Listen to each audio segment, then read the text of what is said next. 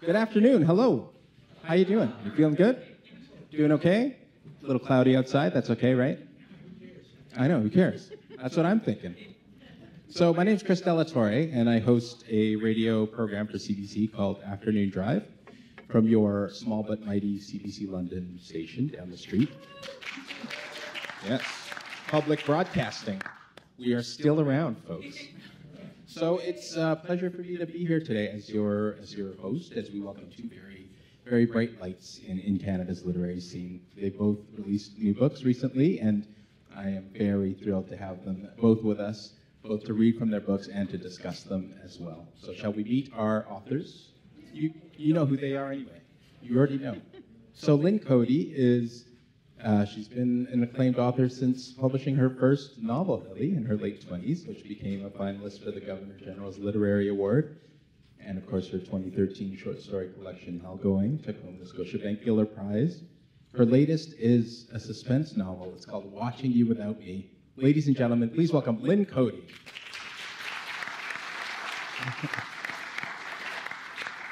Now, we also have the pleasure of meeting, having another award-winning novelist and poet with us.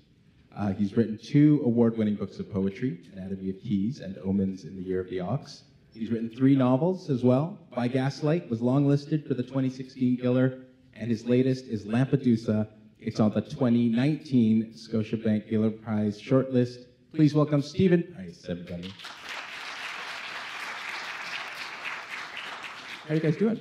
Doing all right? You can use these. Oh, sorry, I should have told you. Bad hosting. The mics are for our use. I assumed. Yeah. So you can use those, and of course, if you want to read, we also have the option of the podium as well. It's really up to you, and thank you both of you for coming today. Appreciate it. Thank you. So you both have had really incredible careers so far. So just as a way for us to get to know you, I'd like to ask each of you about your beginnings as writers. So Lynn, do you remember the moment that you made the decision to own the title of being a writer? Well, okay, I can remember 2 distinct moments in my youth when I thought maybe this is something I could do. And one was in grade 4 when I had this really great teacher who, read us Judy Blume and all these really great young adult novels. And I liked to write stories, and so sometimes there would be, there'd be an assignment to write a piece of fiction. And I would always, get really into it, and then I would get up and read my stories to the classroom. And my classmates would get really into it too, and so that was the first instance of getting some validation for what I was writing, which is so important. Yeah. And I just remember on one of these occasions, as I sat down, my teacher, Mrs. Jones, said, "Maybe one day we'll have a book by Lynn on our shelves." And that was the first time I went, "Oh, this is something people can do. Like, this is something I could do. There's people out there who are writers," and she's saying maybe I could be one. And nobody had ever, said I could be any particular profession before that. And then later on, when I was in my 20s, and I wrote ever since, and since that moment in grade 4, and I liked the idea of, writing, but I didn't really know what it was to be a writer. Or like how it worked as a profession, as a way of making a living. Right. I was soon to discover it isn't really a way of making a living, but it is a profession. But I was writing, and I was doing this job, this sort of nominal summer job that, my dad's connections had got me in Cape Breton, working for the Children's Aid Society. And it was a great job, and it was a student job, and so they just kind of would have me filing and typing up letters and stuff like that. And there really wasn't enough work for me, so they just stuck me in a back office with a typewriter, because there were typewriters back then, and I would write stories, because it looked and sounded like I was working. And that was the first summer I spent really devoting myself to writing, and I just thought, I could do this. This is something I could do and keep doing. Did they ever find out what you were really doing back there? They didn't care what I was doing back there. It was just a summer grant. So That early teacher you had in grade 4, does she know what became of you, so to speak? She does actually, because I told the story on the radio at a certain point, and I heard from her daughter, and her daughter told me that her mother had heard it on the radio. I was really happy to hear that. That's so great. Steven, at what point did you realize that you were being called to be a storyteller, be it a poet or a novelist or some kind of person that tells stories? Yeah, I was a kid. I was a boy. I was a solitary boy. This was long before the internet, and I grew up in a small town called Colwood, outside of Victoria, Vancouver Island on the west coast. And it was a little bit rough back then. And like the bigger kids, the bigger boys would pick on the smaller boys, and then the smaller boys would pick on me. So I really didn't have a lot of friends. I had two brothers, and we were a close-knit family. But books, I read books. It was a way of keeping my head down, a way of trying to not be seen. But it was also a way of finding a common spirit. My companions lived in books. And it was in grade 6 that I had a remarkable teacher, Mr. Balchin, who changed my life, who encouraged reading, encouraged me, introduced me to several books that meant a lot to me at the time. Ursula K. Le Guin's Wizard of Earthsea was one. The Weird Stone of Persimmon was another one. Sort of what we call YA books now, but back then they didn't have a name. Right. And they were remarkable to me, and they moved me, and I didn't understand them. And I think it was the not understanding them that made them stay with me at the time. Mm-hmm. Yeah. Now, I'd love it if each of you told us a bit about your novels, and if you read from each of them as well. Lynn, do you want to start? Yeah, sure. I'll just start by telling you a bit, and then I'll move over to the podium. Is that how the order? Yeah, let's do that. Sure. Okay.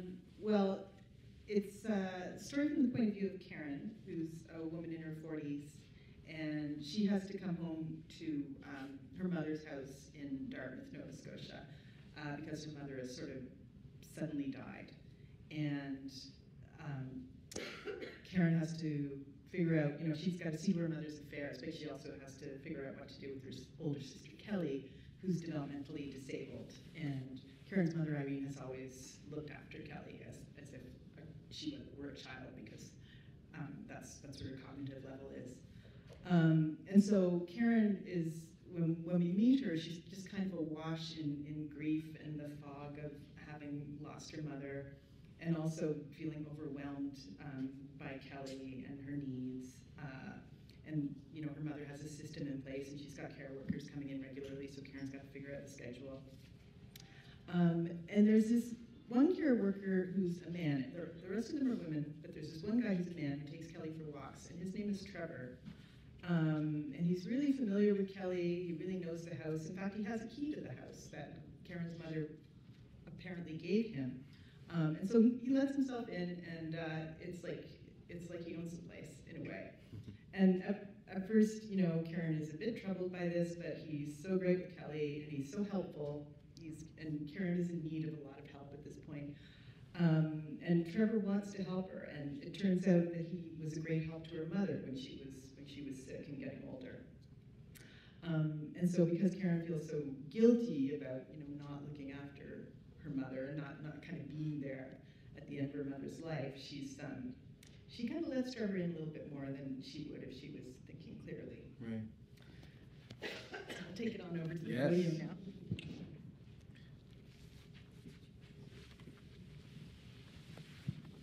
So I actually decided to read from a point in the end of the novel, and it's kind of the novel's climax. So it's a wee bit spoilery, but not too much.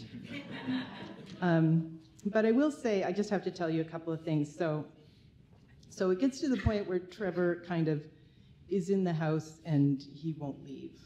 And because Karen is worried about her sister Kelly, she can't necessarily bolt out of the house to get away from him, because that still leaves Kelly there, and Kelly's 250 pounds, and she doesn't move quickly or much at all if she doesn't have to.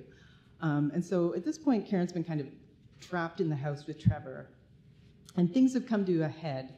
He kicked a glass across the floor and it shattered, and then the dishwasher broke in the middle of a big argument they were having, and then he stepped on some glass and his foot started bleeding, and then Karen just got fed up with the fact of him being there and started breaking dishes and screaming, "Leave, leave." And so in the midst of all this, the doorbell rings. And I'll just tell you, it's a neighbor at the door named Noel. And Noel kind of plays into the story earlier in that there's a break-in, or there's some vandalism that happens on Karen Street a little earlier in the novel, and Noel is kind of almost this comic relief kind of character. He's a retiree, and he's mad because he wanted to get his shotgun out and chase the vandals away, but he couldn't find the combination to the case where he keeps his shotgun, so he was really angry about that, and that's kind of all Karen knows about Noel, who lives next door. So the doorbell rings, bing bong. Trevor wanted me to answer it this time. At first, I didn't understand why. I thought it might be because he didn't want to hobble down the stairs on his cut foot. Or maybe he was trying to keep up appearances, intuiting that if the strange man was the only one ever seen coming to the door of Irene Petrie's house, well-meaning neighbors might ask questions. At any rate, I was to go down and answer the door. And Trevor would, he said, be right here, leaning in the kitchen doorway where he could keep an eye on Kelly. This position had the added benefit of blocking the view of the kitchen from down there. The broken glass and white, jagged plate fragments covering the floor like a layer of splintered bones. I swept my eyes across this glinting carpet before heading down the stairs, kind of amazed. Who had done that? Me? I had a feeling like I'd just been shaken awake. That's when I understood why Trevor had sent me to answer the door, because he knew if he hadn't, I would have kept going, would have yanked open the cupboard door the moment he stepped away and kept right on smashing plates. I went down the stairs wondering how I looked. Trevor hadn't told me to straighten myself up, so maybe I wasn't as mad-eyed and disheveled as I felt. Then again, the doorbell kept ringing, and perhaps Trevor was unnerved. Maybe he just wanted me to get down there and make it stop. Noel was carrying a clipboard. "Oh, how you doing?" he said when I pulled open the door, looking up from it at me over his bifocals. "Good, Noel. Hi," I said, thinking, see me. "Didn't catch you folks in the middle of your supper, I hope." No, I said, "we just finished." I tried to time it that way. Noel waved the clipboard at me apologetically. "Hate this door-to-door BS, but folks along the street here are usually nice enough to put up with it once a year anyhow." I stared at him, trying to understand why Noel would be selling something door to door. "Raffle season," he said. "Raffle season?" "For the hospital. Lions Club holds it every year. Your mama always liked to put in." It took me what felt like a very long time to decipher these words. "Are you," I said slowly, "a lion?" Noel closed his eyes and nodded. "I am a lion," he said. He said this in a serene way that struck me as out of character. I was used to seeing Noel fired up, face in a pissed-off knot, ready to fight. "Going on about 30 years, it pains me to say." He glanced up at Trevor, a neutral glance of casual dislike, obligatory acknowledgement.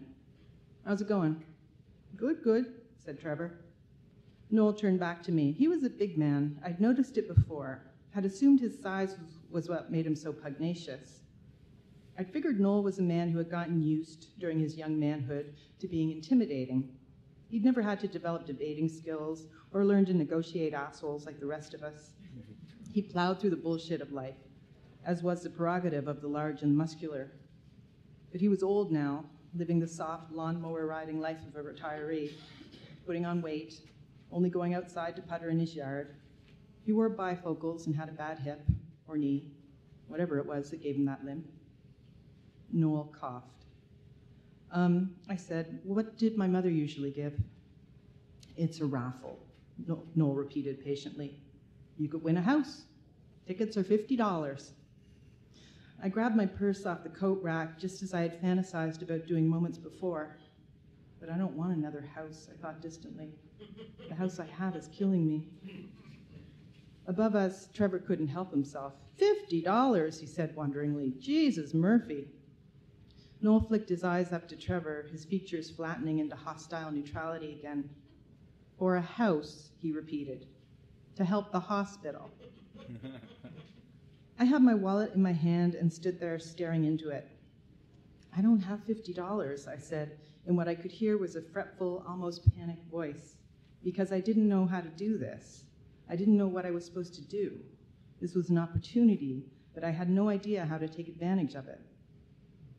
Noel turned back to me, his face kind and, for the first time since I'd known him, fatherly. "I can just take your credit card number, dear." "Oh boy," yelped Trevor from above us. "Someone's on his way to Fiji." Noel's face contracted into the pissed-off knot I was familiar with, and he jerked it up at Trevor to retort something sharp. But then he noticed something. "Foot's bleeding there, buddy." I glanced up at Trevor. He'd been leaning against the door frame, balancing all his weight on his left foot in order to avoid putting any on his right. But now the bottom of his right sock was soaked through with blood. "Arse," remarked Trevor, glancing down at his foot. "We broke a glass," I explained to Noel. "Okay," said Noel, watching with something like contentment as Trevor, wincing, leaned against the fridge and pulled off his sock. "Should get some polysporin or something on that."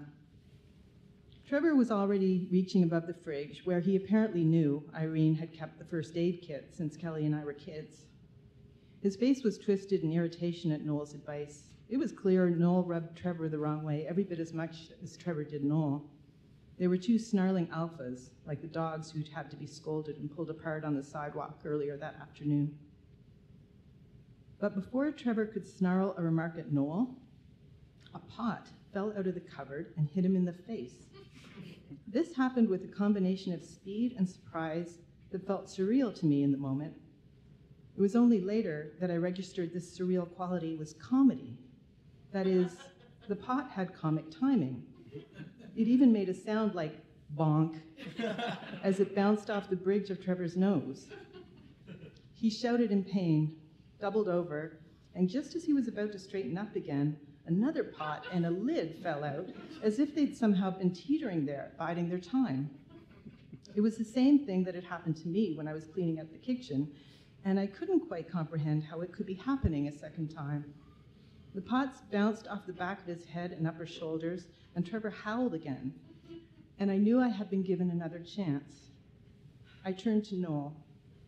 "Can you go get your shotgun?" "Thank you." Lynn Coady. So good. I like Noel so much. He's he just as you said about being able to plow through the bullshit of life is an incredible quality. And also, he cuts the tension so well in the story. But I just love how you're able to write something that's, it's scary. The book is heartfelt elsewhere, and it's also so funny. Like, it's just hilarious. Thank you. Like, how conscious are you of creating a tone or a mood while you're writing the story? I mean, pretty conscious. It's gratifying to hear you say it's funny, because when I was writing it, I felt like this is not funny at all. In fact, it's probably the least funny of my novels. And I do kind of try to imbue my novels with humor, because that's fun. I find that a fun thing to read, even in the most serious novel. You've got to have a bit of humor in there.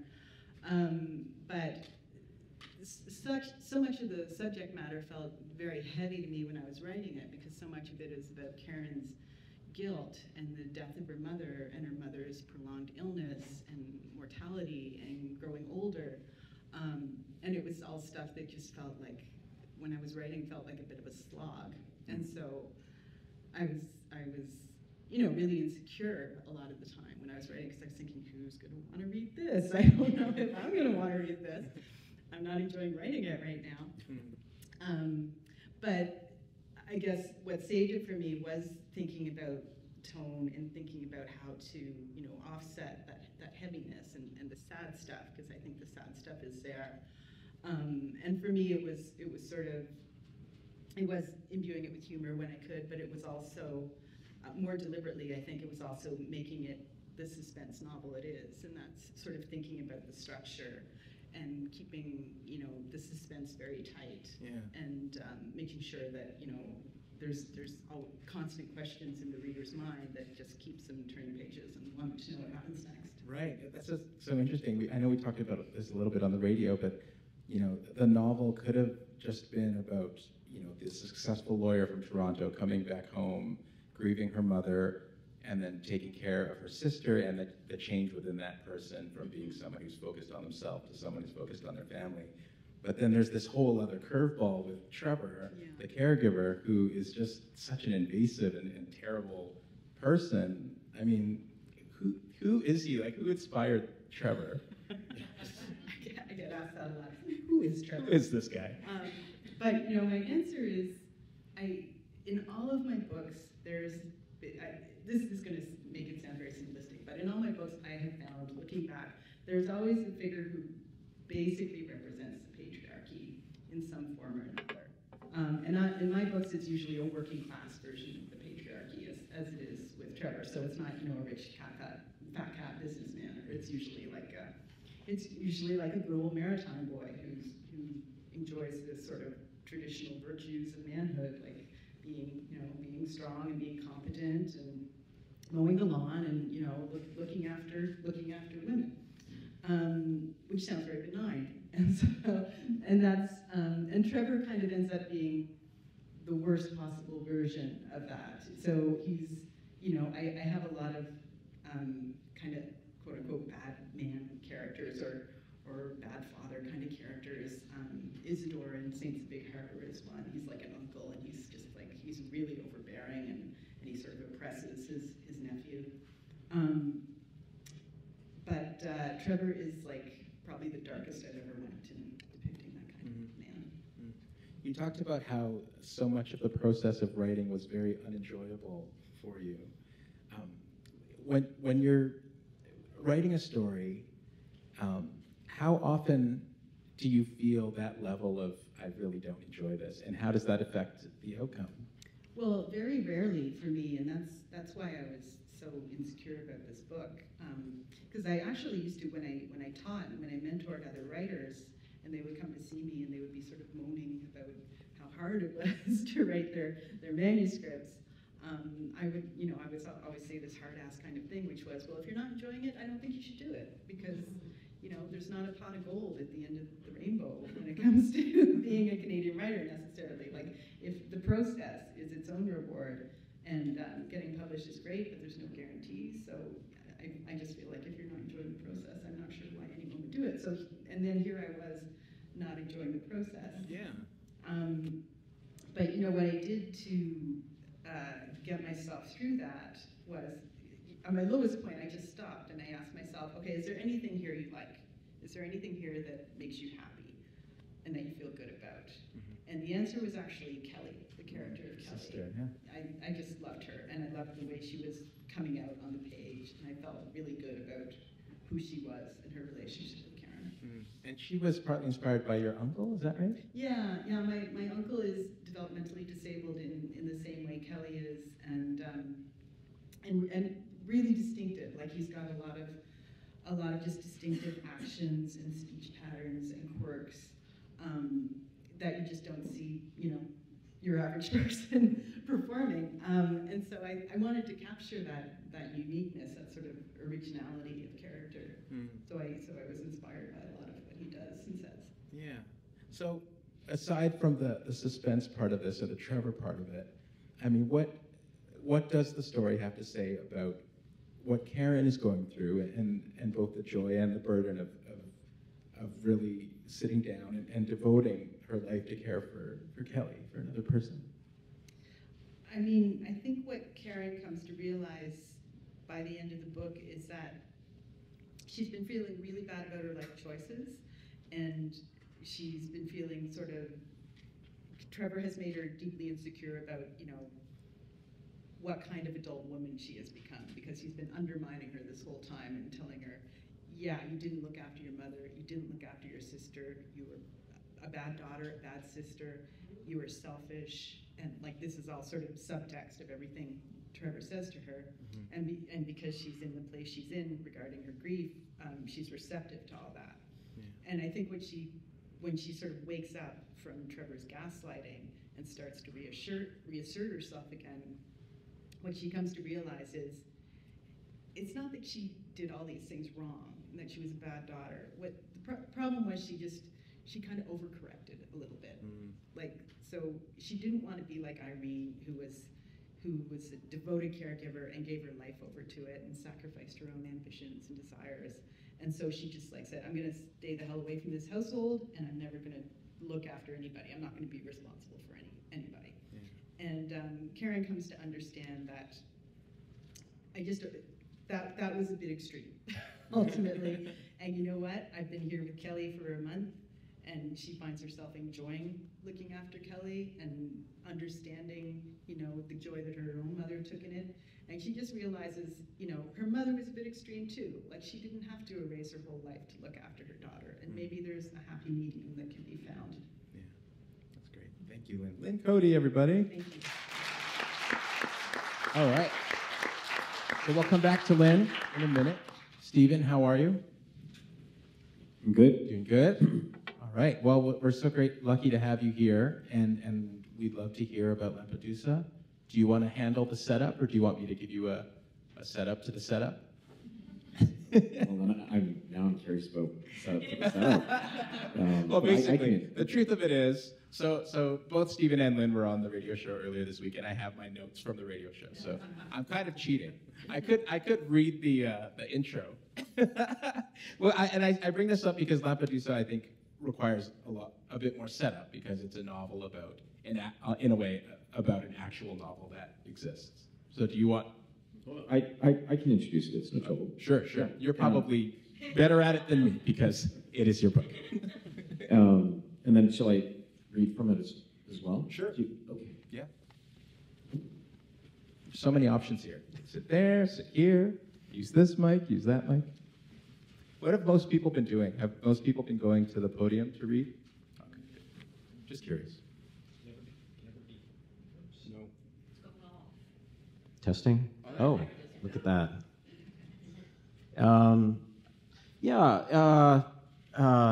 Thank you, Chris. First of all, it's such a pleasure to be here. I really like London. Some of my favorite people live in London, so it's nice to be back here, even if only briefly. I just got in a couple hours ago, and I'm leaving again tomorrow morning.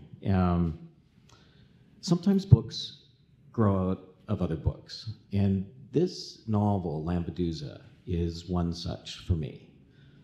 20 years ago, when I was an aspiring writer, I first read this very strange novel called The Leopard. Now, it doesn't look very strange at first. It's a novel that was first published in 1959. It's set in the 1860s in Sicily. Some of you might be familiar with it. Some of you might be familiar with the movie that was made out of it in 1962, starring Burt Lancaster and Claudia Cardinale and Alain Delon. It's an exquisite, beautiful movie. The Leopard tells the story of a Sicilian prince, Don Fabrizio, Prince of Salina. And it's set, it opens on the day that Garibaldi is landing in Sicily. Garibaldi is unifying Italy. He's creating the first, helping to create the first unified Italy in history since the Roman Empire. It's a period called the Risorgimento. It's a very important period of transition for Italy, because it's the time at which the aristocracy, the feudal aristocracy, the Don Fabrizios of the world, are losing their power. And this old world, this old aristocracy, is giving way to this proto-democracy, the rise of the middle class. And in Lampedusa's novel, The Leopard, he follows Don Fabrizio, who's an extremely charismatic, powerful man, as his own powers are waning, as he's getting older, and he's beginning to recognize his own mortality. He follows him through these changing decades as his entire world is also losing its power and giving way to this new world. So it's a kind of a melancholy novel. But when I read it 20 years ago, when I was an aspiring writer, I was in the writing department at UVic, and it was kind of a book that was being passed around, kind of like a secret or a rumor, from hand to hand with the students there. What struck me was the strange shape of the book. It was built in a very peculiar way. Time moves very strangely through the book. It speeds along very quickly, and then suddenly it'll just creep along, and then you'll leap along across, say, 3 months or 2 years, and then you'll creep along again. It's a very, very unusual book. There's nothing like it in Canadian letters. And as a 20-year-old who'd grown up in Colwood on the West Coast and who was studying writing here in North America, I didn't know what to make with this book. It was it felt remote, it felt severe, it felt unusual, and I put it aside, and I just continued on. And then 5 years later, I came back to the book, and I read it again, this novel, The Leopard, and I found myself moved by it again, but in a different way. It felt like a slightly different book to me. And when I read it again 5 years later, again, it felt like a different book. I was taking different things from it, which I like to think is the definition of a masterpiece. It's a book that grows with you and changes with you as you change, and you can always find new things in it. Now, it's not the novel that I've reread most in my life, and it's not the novel that I love the most in my life, but it's a novel that I've never really figured out how it works. There's this mystery at its center, the way it's built, that completely baffles me as a writer and as a reader. And so I find myself, I continually go back to it. Well, in the prefaces to The Leopard, and in the forewords and the afterwords to the various English editions, they always describe Lampedusa, its author, as a man he was a dilettante. He was a prince. He was the Prince of Lampedusa, living in Palermo. And he's a person, they say, who did nothing with his life for his entire life. He did very little. And then at the end of his life, in the last 2 years, he sat down and he wrote this book. And the legend is, and this is a true legend, so it's not really a legend, but the famous story is that he wrote this novel after dreaming of writing it for 25 years, and then he sent it out to get published as he was growing more and more ill, and it was rejected. And then he sent it out a second time, and it was rejected a second time, and he died 10 days later, believing the book was a failure, believing that it would never be published. A year after his death, the novel is published. It wins the Strega Prize, which is Italy's Pulitzer Prize.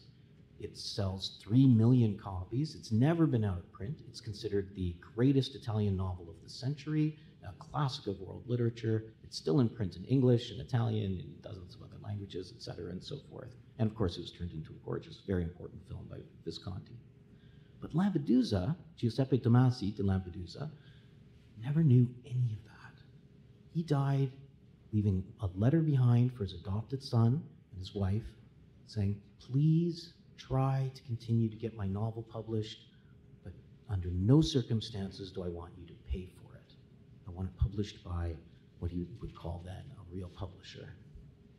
And that story is kind of heartbreaking. Well, a couple of years ago, I came across a biography written in English by an academic named David Gilmour that talked about Lampedusa's life. And it's the only thing out there in English that's available. And in fact, there's very little in Italian, too, despite its prominence there.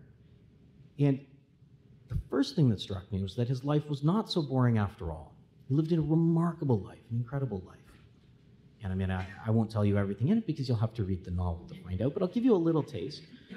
He was the son of Beatrice Couto. He was born in the 1890s. And Beatrice Couto is one of the 5 famous Couto sisters in Palermitan society. They were 5 beautiful, charismatic, modern women. They were educated in what was called the continental manner, or the French manner, which really just meant that they thought for themselves and they refused to fall into line in the proper and polite way. So that led, of course, to scandals and much talk of the town, and et cetera, and so forth. Now, those 5 sisters, because there weren't very many young women educated like them and who thought the way they did. They were very, very close, and they were very prominent in society. And Beatrice was the most charismatic and the most powerful, if you want to think of the most powerful women of all the sisters. And Giuseppe, being her only son, very much lived under her shadow. Now, when he was still a young boy, 3 of those sisters died in tragic circumstances. One of them was murdered by a lover in a hotel room, and the scandal of that, because it was a public scandal, led to another one committing suicide and shame because she was the only unmarried sister. Beatrice never got over the loss of these 3 sisters.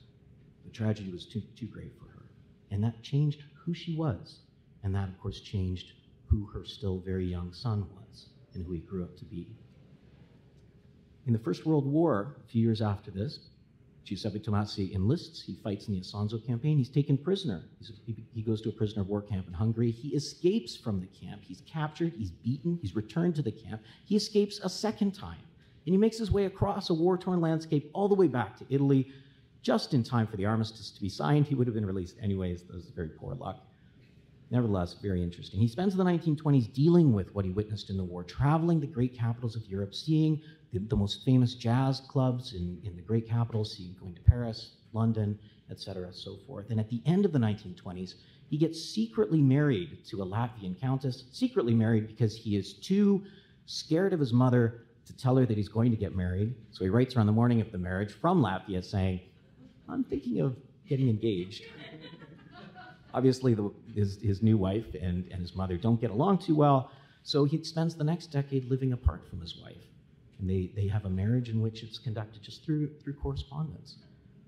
In the Second World War, the Americans bomb all of the properties in Palermo that belonged to Giuseppe Tomasi's family. And all of his family wealth, which had been dissipating already, is gone entirely. By the 1950s, which is when my novel opens, in the last 2 years of his life, he is, as his adopted son said to me when I was in Sicily and I got to meet him, he is a man completely in despair, a man who has lost everything. So he's an impoverished Sicilian prince. He's going to be the last prince of Lampedusa because he has no biological children. And he's living with his wife Alessandra in Palermo in an impoverished, rundown palazzo overlooking the sea. And that's where this novel opens. Wow. I know, what a life. Isn't that fascinating? And yet, if you read these forewords and these prefaces, they say he's somebody who did nothing with his life until he wrote this book.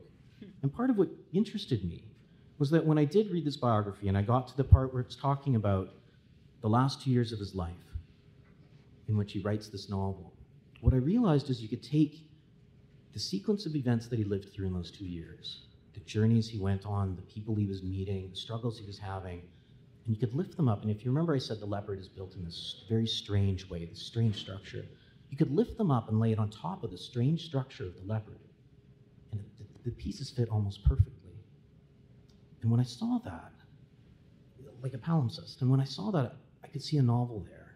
And it seemed to be saying something very interesting to me about art and life and how the one grows out of the other. And that's in essence the book that's been built here. I'm just going to read to you from the opening. In his smaller library, he kept a broken white rock, like a twist of coral, taken by a sugar merchant from the natural harbor at Lampedusa. In the afternoons, he would hold that rock to the sunlight, feeling the sharp, heavy truth of it. He was that island's prince, but like all its princes, had never seen its shores, nor set foot upon it. To visitors, he would say, wryly, "It is an island of fire at the edge of the world. Who could live there?" He would not add, "A great family's bitterness is always lived in." He would not hold that rock out and say, "This is a dead thing, and yet it will outlive me." He was the last of his line, and after him came only extinction. In the years since the Americans had swept the island, he had lived with his wife Alessandra in one half of a small palazzo in the medieval quarter of Palermo, on the narrow Via Butera, their windows glazed and facing the sea. If asked, he would admit it was his house, but not his home. His true home stood behind thick walls several streets away, in a slump of cracked stone and wind-rotted masonry from a bomb borne across the Atlantic, a bomb whose sole purpose was the obliteration of the world as it had been. That bomb fell in April 1943, and his wife's estate at Stalmersay, far to the north in Latvia, had been overrun by the Russians in the same month. They had found themselves homeless and orphaned as one. He walked now the streets of his city a different man, a man burdened by his losses, not freed by them. For he had been born on a mahogany table in that lost palazzo on Via de Lampedusa, and had slept alone in a small bed in the very room of his birth all throughout his childhood and into his adulthood, and for 10 years even after he was married, and he did not know who he might be without that room to return to. He thought of that often now, in the early light, when he would rise alone and wrap a blanket around his shoulders and tread softly past his wife's bedchamber. His dying mother had returned to the Lampedusa Palazzo after the armistice and lived out her last year in its ruins. His wife held no such attachments to the old world of Palermo. Alessandra Wolff entered a room like a door closing, blocking out the light. She was a linguist and reader of literature and the only female psychoanalyst in Italy, and she worked into the night with her patients in their historical library, and he loved her for her mind and for the solitude they shared. Upon meeting her, he had been, he recalled, unable to speak. "You will call me Lissy," she had said from the first. He had liked her black hair and blacker eyes and her broad, strong shoulders with the power of a stage soprano in them. From his first glimpse of her in London 30 years ago, when she was still married to her first husband, he had thought her handsome and remote. It amazed him that so much time had passed. He saw in her now the same woman he had seen then, a woman older than he, more worldly, a woman who strode always some feet ahead of him in the street and spoke to him over one shoulder without turning, and whose stern grace could be mistaken for arrogance. But there was such tenderness in her. And because she was intelligent and not classically beautiful, her opinions had often made her company unbearable to men, and he liked that about her, too. Thank you. Steven Price, City from Lampedusa. Thank you, Steven. That's so good. So you went to Palermo more than once, is that right? For research? I did. What were you looking for? That's a good question. I don't know. I mean, in some deep metaphysical level, probably the same thing that I was looking for in the writing of the book. Some kind of echo and response. But on a simple level, I was looking to verify facts and such. I went there late in the writing. I'd already written a couple of drafts of the novel, so I had a clear idea of the locations. I knew what I needed to see. Mm-hmm. And you met Gio, the adopted son? I did. It's a strange thing writing a novel in which you have real people who lived in it, and there's a responsibility that you feel to be as true to who you believe they were or might have been in life. But it's even stranger to include people who are still alive. And Lampedusa's adopted son, Gioacchino Lanza Tomasi, is still alive. He's 85 years old. He's living in Palermo. In fact, he lives in Palazzo Via Butera, which is a major location in the novel. And Gio is a significant character in my book. He's one of the most important people in Lampedusa's life at this point in his life. And so I was very nervous writing this book because I knew he was still alive. And I thought, well, what are the chances that a Sicilian aristocrat will ever even know I'm a Canadian? He'll never even know I'm writing this book. Nevertheless, I contacted my publishers here in the US and the UK, and they said, no, he's still alive. Should I be nervous? And I said, oh, don't worry, it'll be fine. It'll be fine. And then when I was going to Palermo, I mentioned it to my American publisher, Jonathan Galassi, who's a great translator from the Italian for Italian poetry and so on and so forth, and sort of a friend to Italian culture. And it turned he mentioned, oh, I know Giacchino. I know him from his years in New York when he was a cultural attaché in New York for Italian arts and culture. And I thought, oh, okay.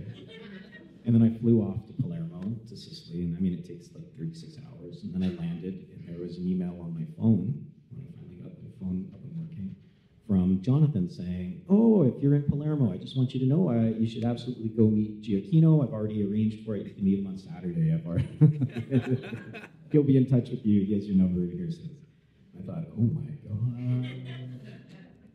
But then I did. So, I mean, it was also complicated by the fact that, you know, these Sicilian palazzos, they're huge, and they're very expensive to keep up. And there are a lot of reasonably impoverished Sicilian aristocrats who've inherited these houses, and they're kind of these burdens. So one of the ways that some of them make these houses possible, and this Palazzo Piovitera is one of them, is they rent out rooms to travelers. And because I was writing about Piovitera, I thought, well, I'm going to rent a room there and stay there while I'm in Palermo. So I was already staying in Giacchino's house when he got in touch with me saying, we should meet up. You should make your way over to Lynn. And I had to write him back and say, no, I'm just down the hall from you. Like, I was a really creepy writer. But you know what? He was so lovely. He was the loveliest man. He was so gracious and generous. He took me on a long tour of the Palazzo. He described it, because it's all restored. It's gorgeous. If you're ever in Palermo, you should go look at it. He described it for me as it was in the 50s in Lampedusa's day, and it was in total disrepair, of course. From the war, the ceiling of the ballroom had collapsed. The windows had been blown in by the bombs. And that, for me, was a big revelation, because I had no idea that Lampedusa was as poor as he was in the 50s, which of course entailed a lot of rewriting. Yeah. I heard in another interview you did that he hasn't read the book. Gio hasn't read it, but would you want him to? He has read it. Oh, he has read it? He has. A week after I published it here in Canada, long before it came out in the US, I got an email from him saying he'd read the book, and I thought, it's only been a week. Has he really read the book, or is he just being polite? But he said that, well, so this is kind of he's a really lovely, gracious man. And he sent me this very gracious email. And what he said was, and of course, I should say, of course, the novel's called Lampedusa. It inhabits the mind of Giuseppe Tomasi de Lampedusa almost completely. That's the main character of the book. And Giacchino is very much a secondary character. But when he wrote me this email, he said, it was one of the most convincing portraits he'd ever seen of a young man falling under the sway of a charismatic older man, as if he was the main character of the book, which tickled me very much. I thought it was very charming. That's cool. So, I have to ask a question. yes. I have to know, how did he become the adopted son? Where in the story did he become the adopted son? Yeah. The question was, how did he become the adopted son? Well, the short answer is, you should buy the book and read it, because it's in the book, and it's so good.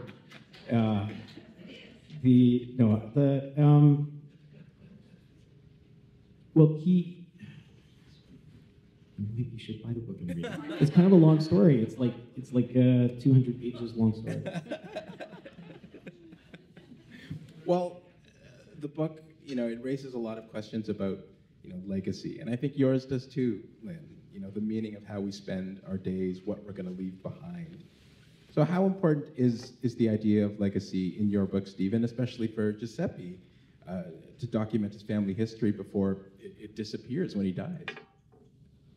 Well, I think that was a big part of I mean, part of the mystery of the novel is why he sat down and wrote it. I mean, if you were given a diagnosis that made you understand your time on this earth was limited, you only had a brief time left to live, what would you do? How would you spend it? Well, Giuseppe Tomasi decided to sit down and write a novel, which I think is a very courageous act, because of course that takes a long time and you need to be able to complete it, and he couldn't be sure that he could live long enough to meet that point. But I also think it's fascinating that's what he chose to devote himself to. He himself was acutely aware of the family history of the Tomasi. They go back 400 years, they were granted the princedom of the small island of Lampedusa, which of course is in the news from the migrant crisis now. But they were also the dukes and dukes and duchesses of Palma de Montechiaro, which is a small island or small city on Sicily, facing the ocean, facing Lampedusa, so facing south. And they were the dukes of that town because the Tommasi had been granted the right to found it. They made that town. And it was a rare privilege granted by the King of Naples 400 years ago. And there were some remarkable ancestors, not just the ones who founded the town, but there were two saints in Lampedusa's family, like Catholic saints. One of them was a nun who was in this cloistered convent in Palma de Montechiaro when the devil appeared to her and threw a rock at her head. And the archangel Michael appeared behind her and froze that rock in midair. And then this sainted nun was so, the look on your face is making me smile, was so put out by this that she wrote a letter to the devil saying, "You shouldn't do such things. Why are you such a bad man? You should be a better person." And then the devil wrote back, but nobody could understand what the devil wrote because it was in devil language. And when Giuseppe Tommasi went to Palma de Montechiaro for the first time in his life in 1955, after he was sick, after he'd started writing this book, he got a tour of the convent. And because he was allowed to go in because he was the prince of that city, and he was taken to the cell where his sainted ancestor had lived. And the two letters were framed on the wall. I don't know how her letter was there because it had been mailed to the devil, but it was there. Maybe he returned it with his own. And he saw the rock. Well, when I went to Palma de Montechiaro on a research trip, I got into the convent too because I was being taken on a tour by the deputy mayor of the town. And I got to see the rock as well because it's still there. And it's this huge, heavy, flat pancake rock. And they didn't really want to tell me what it was, but I was asking through I kind of knew, I kind of suspected. And then finally they conceded and told me what it was, but the letters are not there anymore. But anyways, Lampedusa lived with the knowledge that there were remarkable people in his history. And he himself felt that he had done nothing.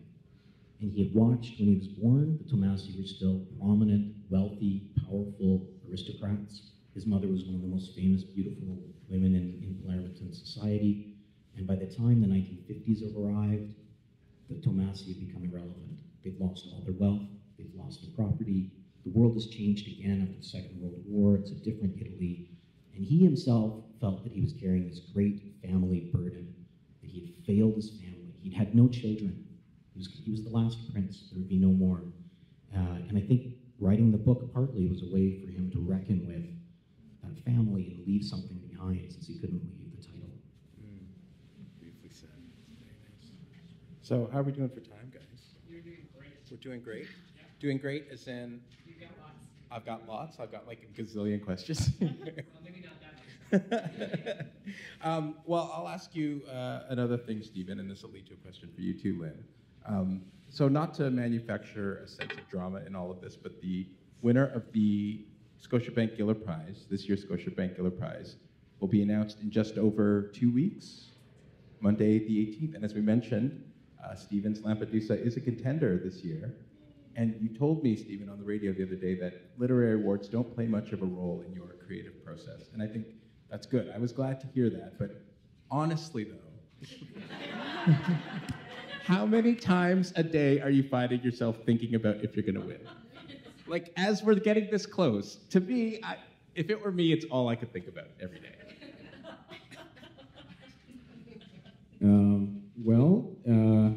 When I get questions like this, I find myself thinking about it. I don't know, 6? 6 times. That sounds about right. 6 times. How was it? I mean, Lynn was up twice. How was it for you? Yeah, what were your days leading up to, the win in 2013 like?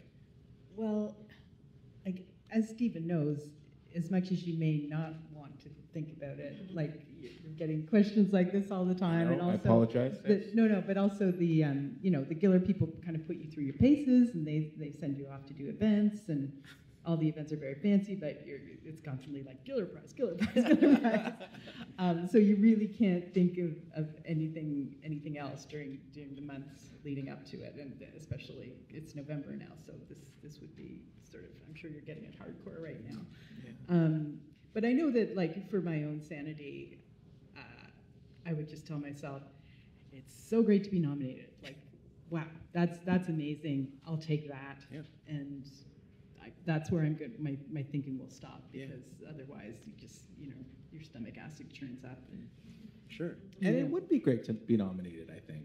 And I do feel like we, as in literary fans and also the media, we put a really unfair burden on you guys, because it's all we want to talk about, especially, now in November as we get close to it. It's like, Giller? So anyway, on behalf of the media, I apologize for that. No, don't. It's all good. It's it's lovely. It's really lovely. And one of the best things about it is that it gets the book out in front of readers, which is a real gift. It's a really great opportunity, and I'm acutely aware of the fact that the jury is made up of 5 human beings, and if you were to swap them out for a different jury, they would pick a completely different group of books.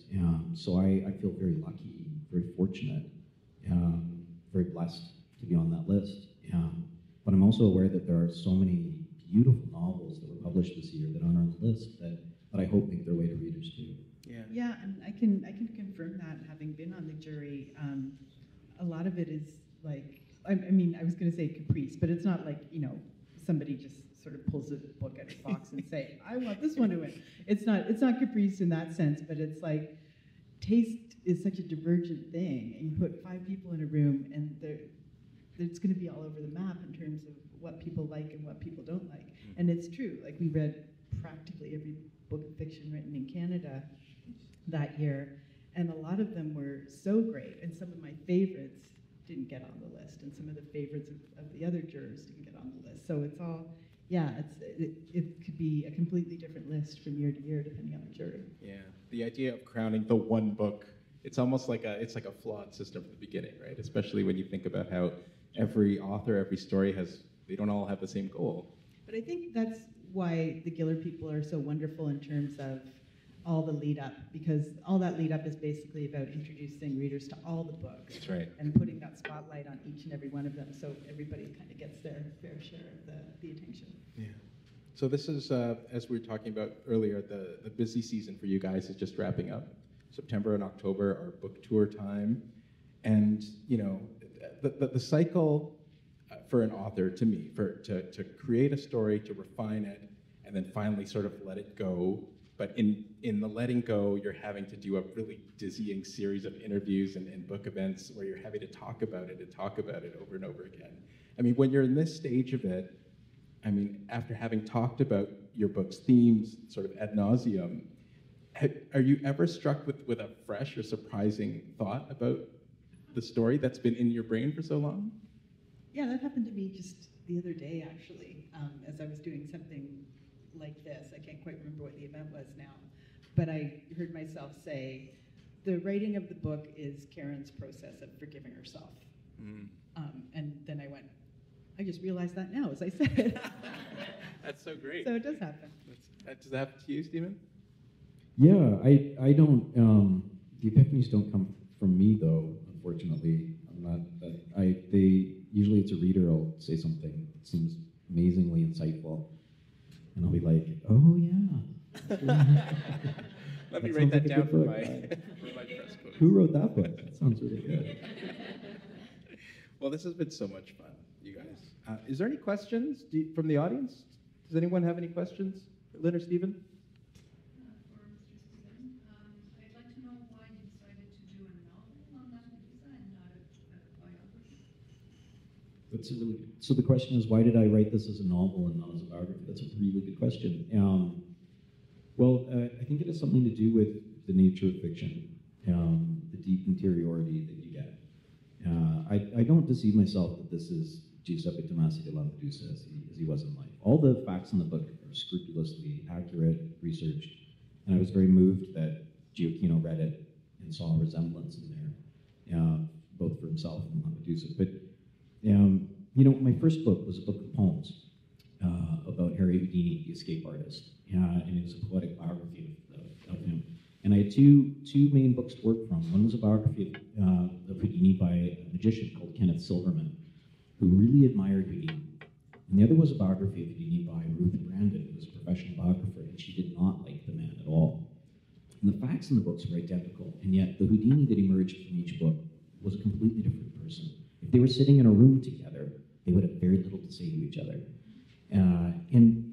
And these were both biographies. And reading this, I understood with that project that I could never, if nonfiction couldn't approximate the person who had lived, a creative project could never do it at all either. And so I understood that the pressure on me wasn't to make the real historical figure completely authoritatively inside the book, but to give my version, the version that I thought was most convincing, doing as much research as I could. So that's what I've done with Lampedusa. But in order to do that, I've had to create his interior life. What he thinks, what he feels, what he hopes for, all those things that a biography that's being responsible can't do, that it would be too much supposition. I'm allowed to just dream it up and try to figure out who he was and why he would spend the time he had left writing this book. Great question. Anyone else? No, that's a very quiet room. You're thinking, yes? Would it be beneficial to read his book first before yours? Would that be helpful to her? The question was, should a reader read The Leopard first before they read Steven's book, Lampedusa? No. No, read mine first. No, my publisher, no, they never asked me to say that. I think if you know The Leopard, then this is a really interesting support text. If you don't know The Leopard, I like to think it stands on its own with just a little bit that I set up there, or that's on the dust jacket. The happiest path would be that you would read my book and then be interested enough to go off and find The Leopard.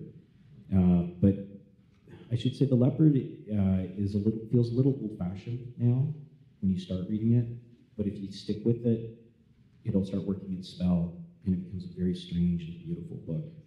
But mine, of course, is written in 2019 for 2019 audiences, so I think the language is a little easier to find inside. All right. Oh, yes, I think the hand went up first. This is for Lynn.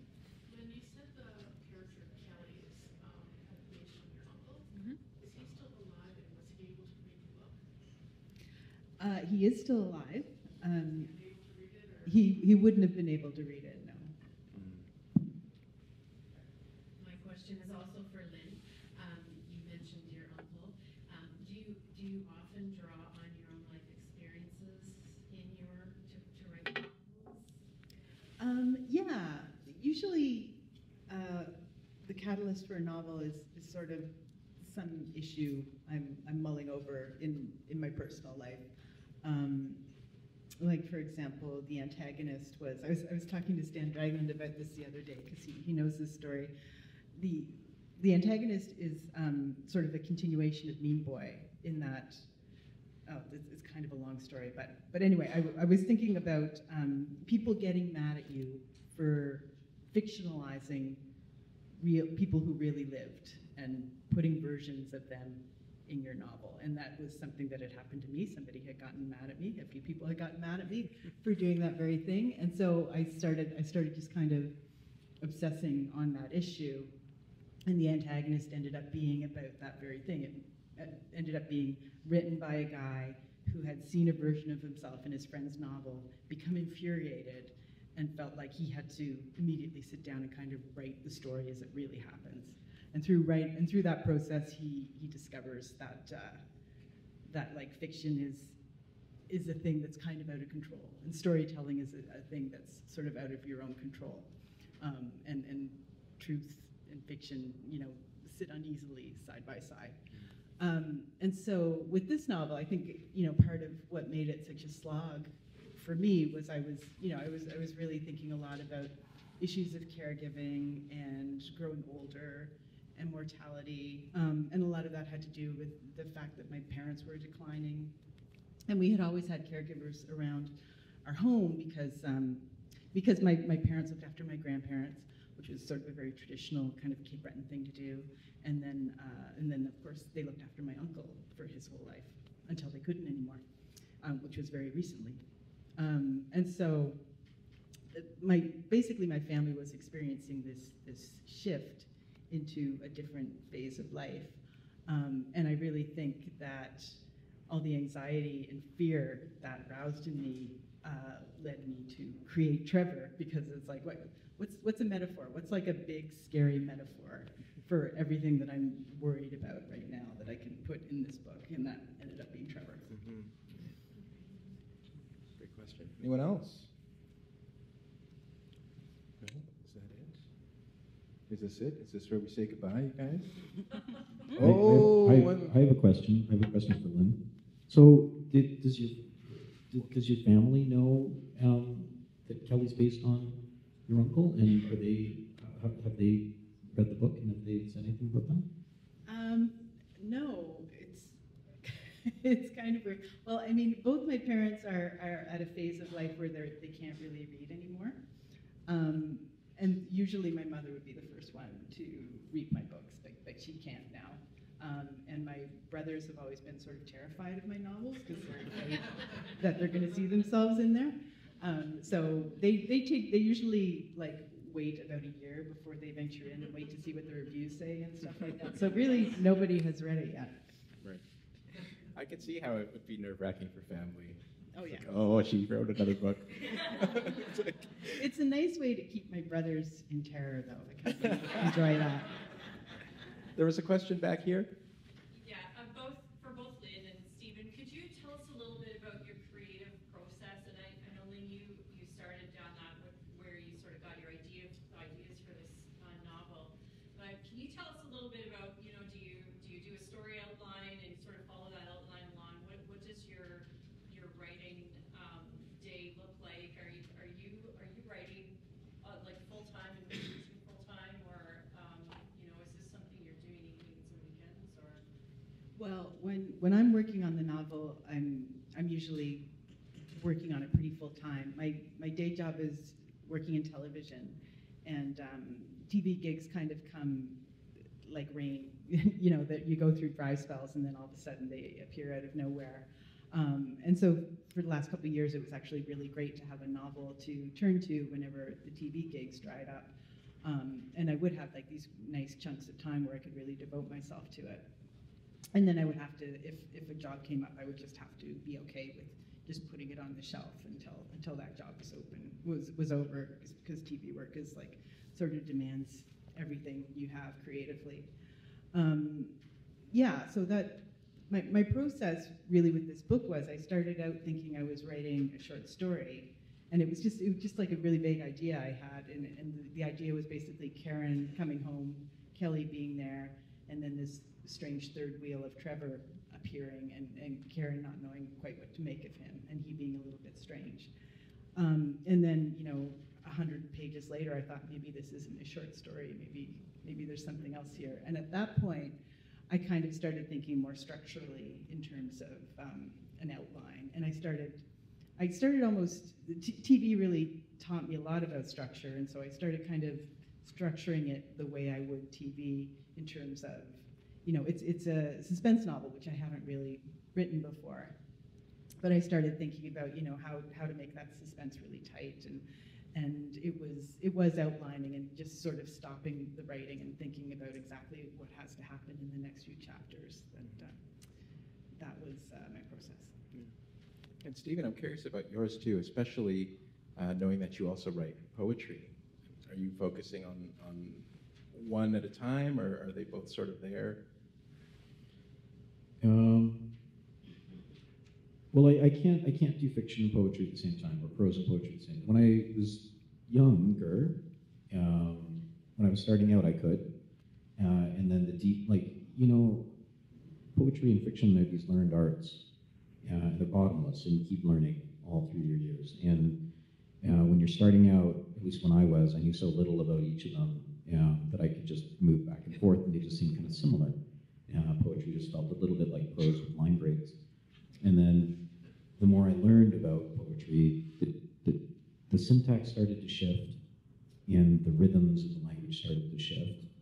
And the sentences that I write in poetry, if you were to just take out the line breaks and turn it into prose, it would be a really dense prose, far too dense to be able to read without being exhausted.